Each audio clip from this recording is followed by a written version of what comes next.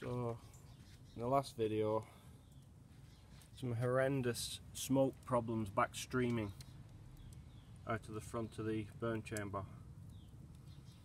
And so I added the metal chimney to get it hot. So it's important to get a very hot chimney. That needs to be insulated as well. So metal on the inside and then insulation around the outside. Get it hot. That's not yet insulated. And what I found was I said that even the flames were coming out the front of the box. So you can see inside now the flames are moving from the front of the burn chamber into the port area. Reduce the front of the box air intake.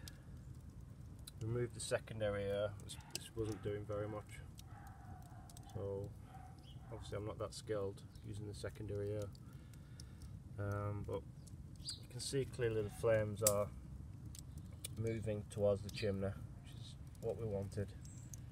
I'm going to keep adding more fuel now. I hope the flames keep going towards the chimney.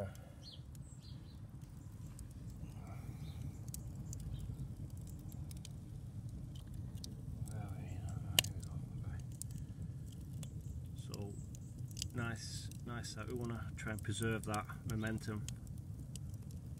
I'll keep adding fuel.